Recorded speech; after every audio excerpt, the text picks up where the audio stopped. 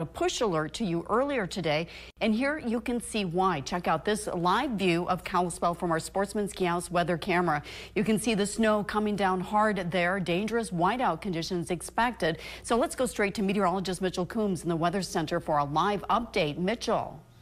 Here's what we need to know with this weather alert day for today and tomorrow. We're looking at a major storm. Blizzard conditions are possible, but northwest Montana valleys, 8 to 14 inches will be possible. We could see some localized heavier totals. Already had a report of 8.7 inches to the southeast of Big Fork, 5 to 10 inches for west central Montana's valleys, and generally about 3 to 6 for southwest Montana's valleys. We're going to see that blowing and drifting snow thanks to wind gusts of 25 to 40 miles per hour. That's why we have those blizzard warnings in effect for the Flathead and Mission valleys. Winter storm warnings for much of the rest of the area. We could even see some near blizzard conditions for the Highway 93 corridor up towards Eureka from Whitefish as well. So that's something to keep in mind. This storm is really starting to move in. Heavy snow will be continuing not only for the next couple of hours, but likely into the overnight hours as well. A lot of these darker blues showing up. And don't get lulled into a sense of security up in northwest Montana. That's just the radar not picking up on the heavy snowfall in the area.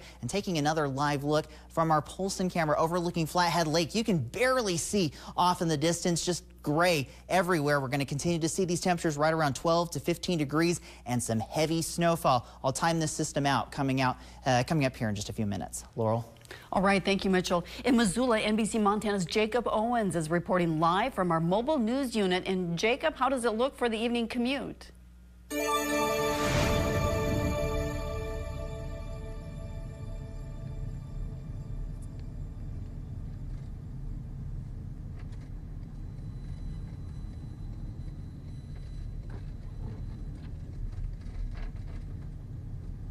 That's right. We're driving along here on Brook Street in Missoula.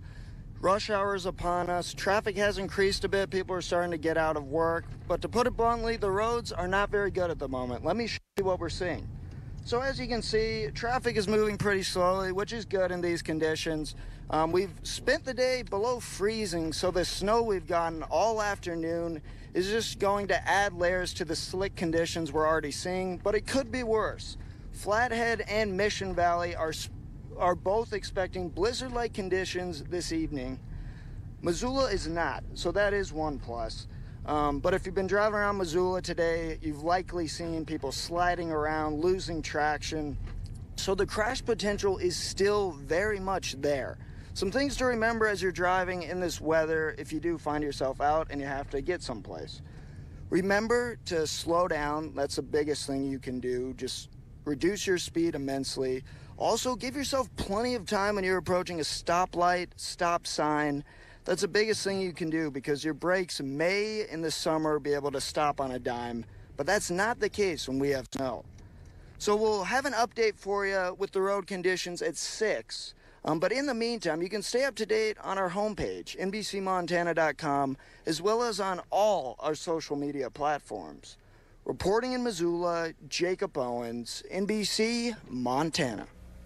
All right, thanks, Jacob. Stay safe out there. Also, if you do find yourself on the road during blizzard conditions, we talked with Montana Highway Patrol Sergeant Jay Nelson about steps you can take to stay safe. He first recommends weighing conditions and determining if it's safe for you to drive. Make sure the tires have enough tread and pack essentials like food, water, and blankets. When you see these blizzard type conditions, understanding visibility might be at or near zero. Don't be afraid to put on your hazard lights while you're driving. If you don't feel comfortable, pull over at the nearest safe opportunity, meaning like an exit or a side street. Nelson says if you get stuck, call Highway Patrol and a trooper will head your way. If you're without cell service, raise your vehicle's hood, put up a signaling device like a flag, clear the tailpipe of snow, and stay with your vehicle. The Bozeman Water and Sewer Division is busy responding to several calls for frozen pipes. So far, the division received 23 calls for frozen or leaking pipes. They add the Water and Sewer Division is fully staffed to help manage the influx of calls. We have the process pretty dialed though, and we do staff well enough to and can call out more people in that circumstance or case where we need more help out in the field to deal with all of those calls. Burstich reminds people to make sure heaters are working and heat is getting to areas with plumbing. Also, don't use an open flame to thaw out your pipes.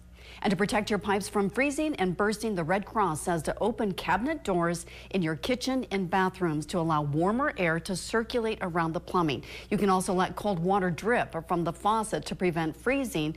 It's also important to know how to shut off your water in order to prevent serious flooding if a pipe does burst.